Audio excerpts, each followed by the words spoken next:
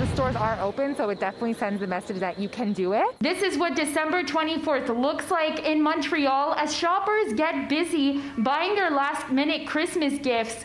As of December 25th, all non-essential businesses in Quebec must close until January 11. That means no traditional Boxing Day. My father owns the brand since more than 40 years, Basha.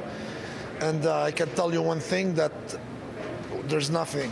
I'm down 80%.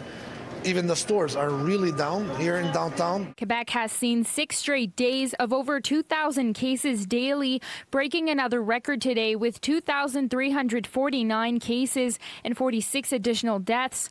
Hospitalizations and ICU numbers continue to climb, and many warn things will only get worse. But some say as long as people are practicing safe distancing and wearing their masks, finishing up their Christmas shopping is safe. As long as they respect the rules, like when it comes to the mask, the face covering, and basically disinfecting your hands, the hand washing. A lot of people have bad habits of putting their hands in their hair, around their face. You have to learn, of course, not to do that.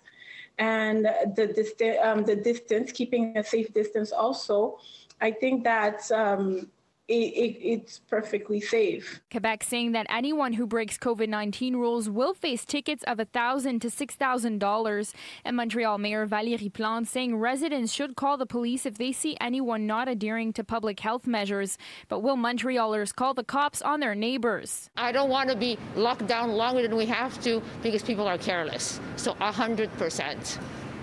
I would 100% call the cops.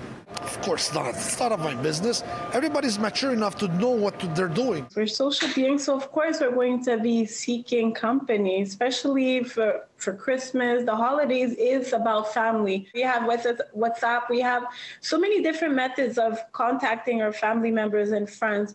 So I encourage people to use them. It's actually less crowded than I would have expected. Then again, it is still early in the day, so we'll see how the day unfolds. In Montreal, Samsara Rainville, City News.